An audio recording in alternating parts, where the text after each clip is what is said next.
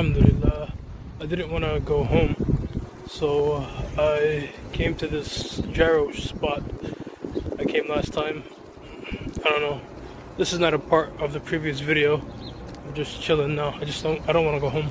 I'm actually very sad about not getting that job. So I don't want to be alone right now. Not be alone in private, I guess, because wherever I go, I'm gonna be alone. Barakallahu fikum. The restaurant is kind of filled. I'm not eating in there. Alhamdulillah, the food is good though. I got new things today. I'm not showing you guys the food. I always say that I end up showing you guys sometimes. I just don't like making promises. I don't know if I'll keep or not. Because you know what happens when the food comes out, you just start eating. And I'm hungry inside.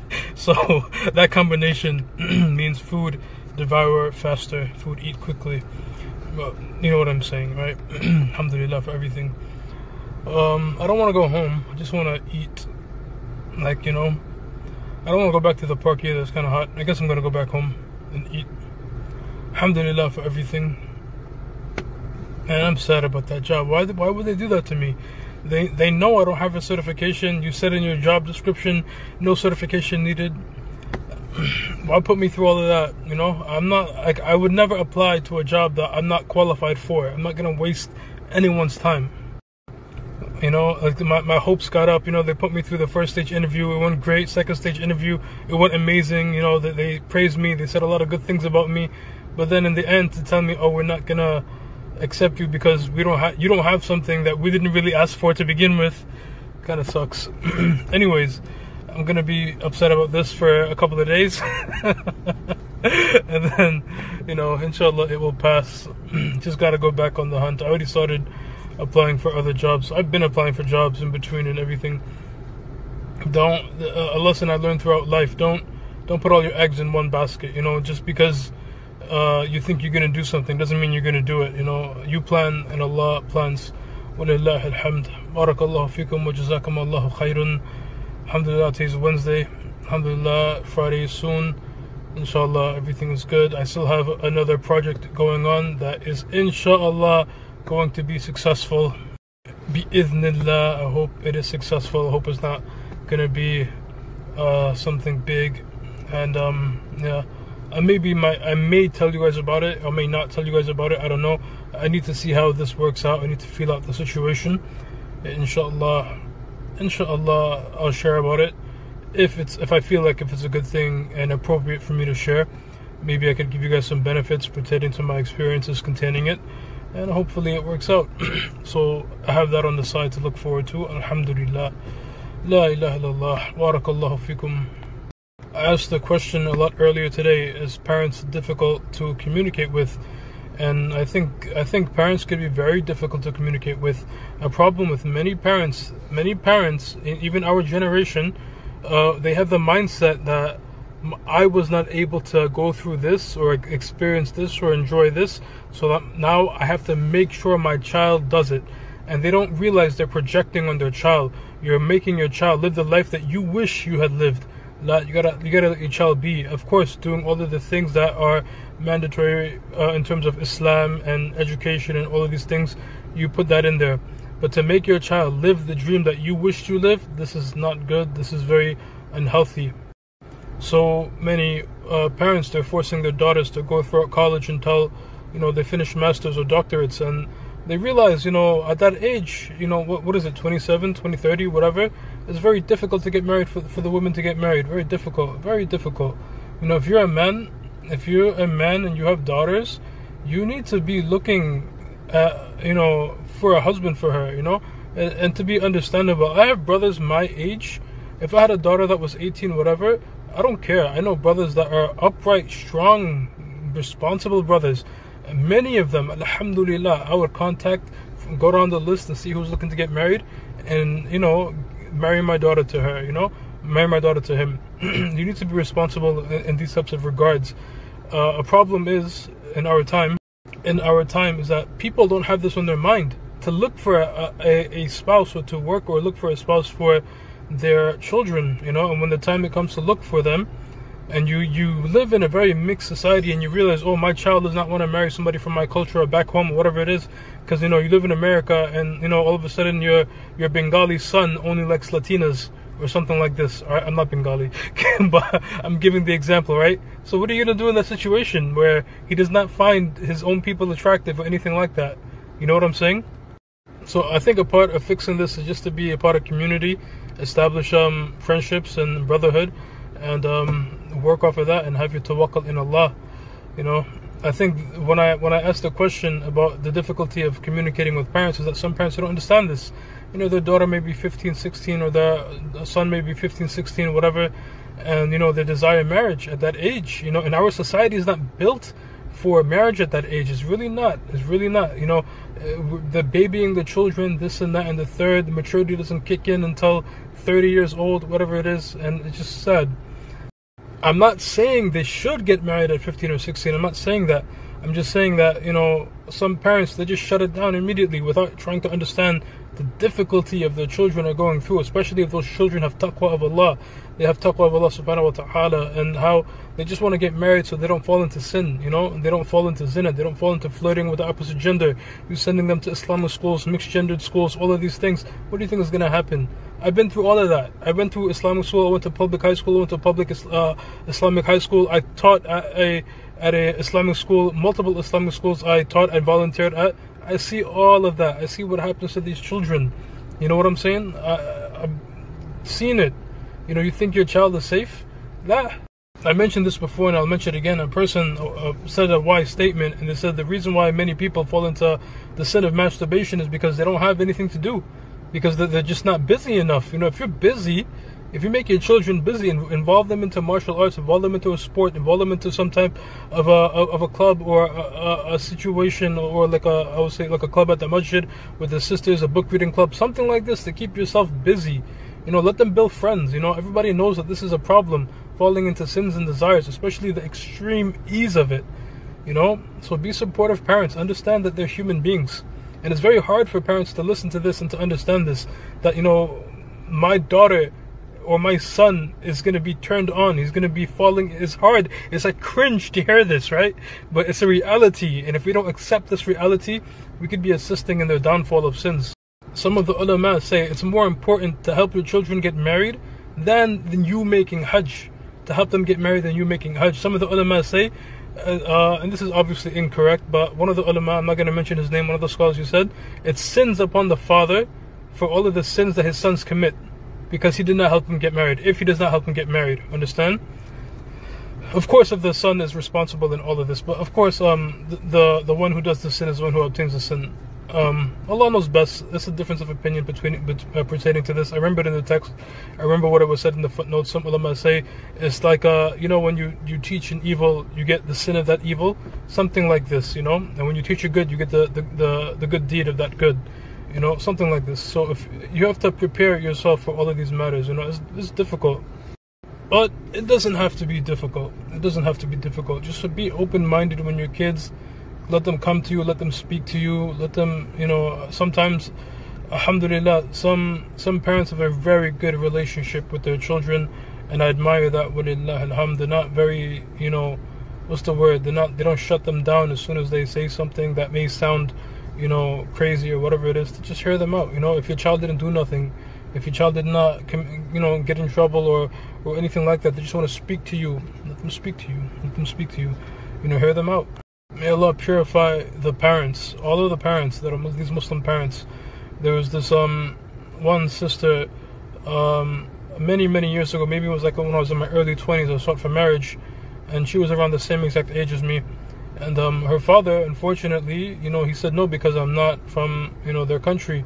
So I put together a document about a hadith about the what's the word I'm looking for, the evil of this type of a mindset.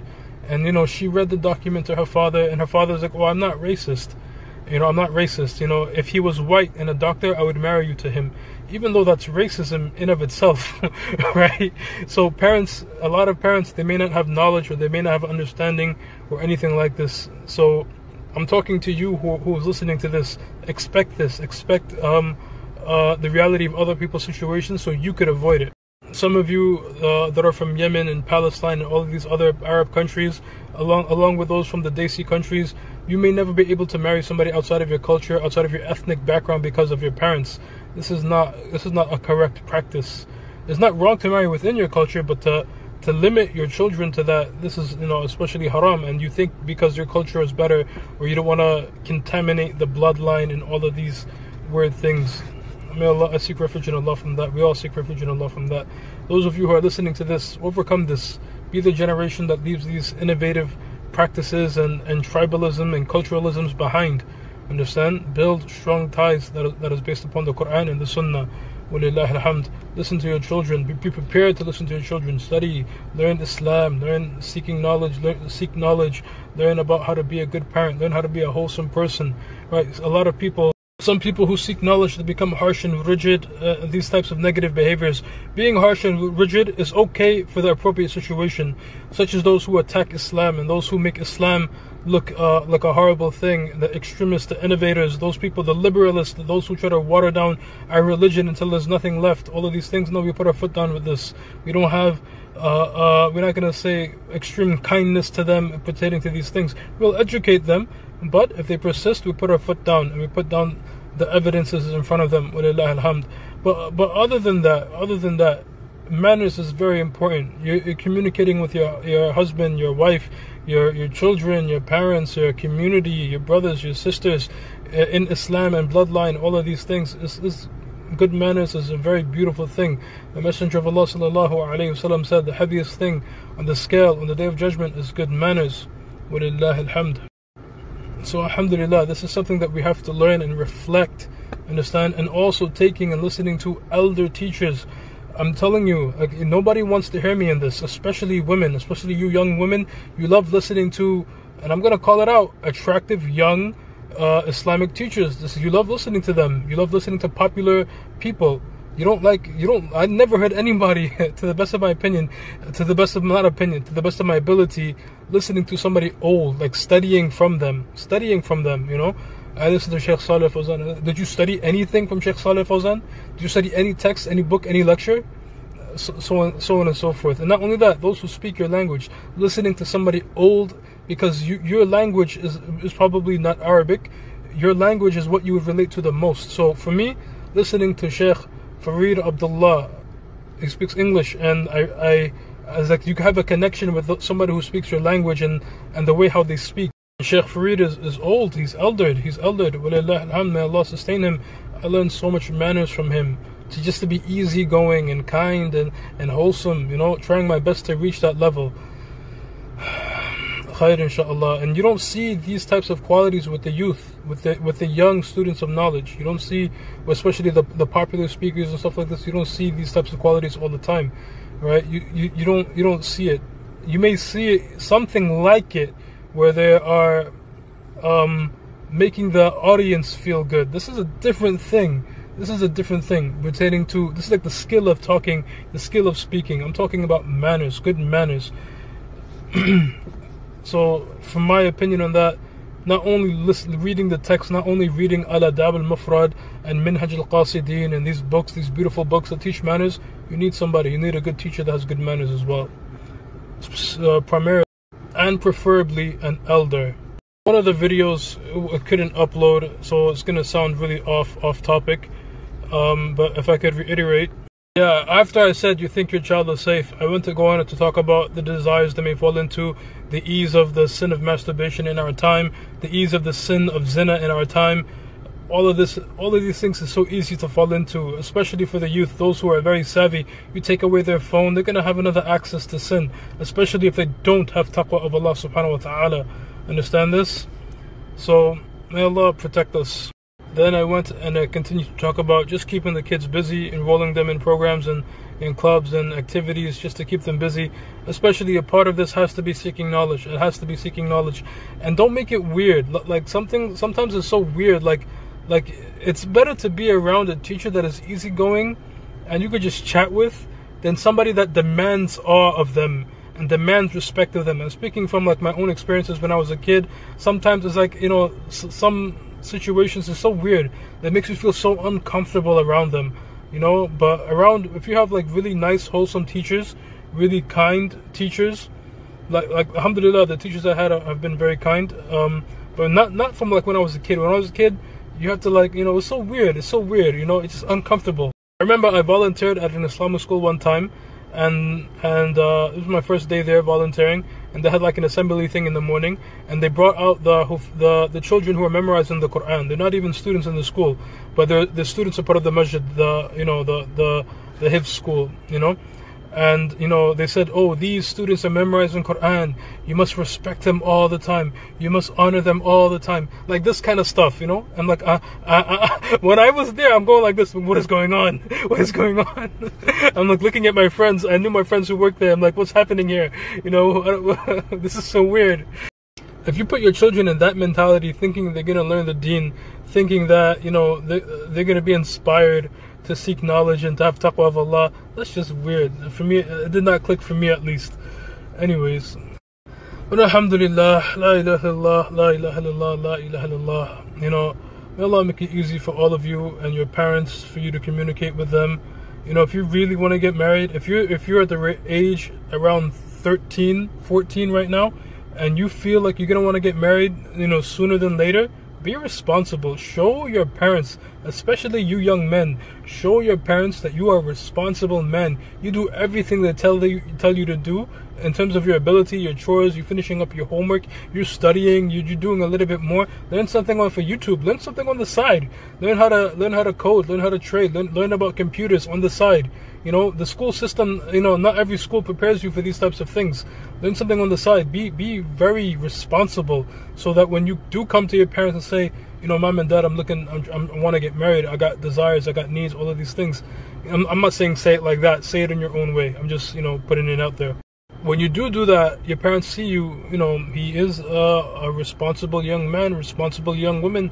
You know, I understand, you know, what he's going through, and, you know, maybe they might facilitate you when it's time for you, when it's more appropriate of an age for you to get married, and make it easier for you, or something like this. Instead of just like, if you're just like a lazy child that's wasting time all the time, horrible grades, why would they listen to you? Why would they listen to you? You give them nothing to see. You give nothing for them to show that you are responsible for taking care of another person. Understand?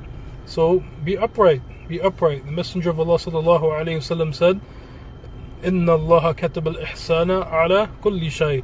Allah has obligated excellence in everything. So do your best. Anyways, I hope that was some benefit for you guys. May Allah accept it. Subhanakallahumma. I'm gonna go eat. Subhanakallahumma wa bihamdika ashhadu an la ilaha illa ant astaghfiruka wa atubu ilaik. Assalamu alaikum wa rahmatullahi wa barakatuh.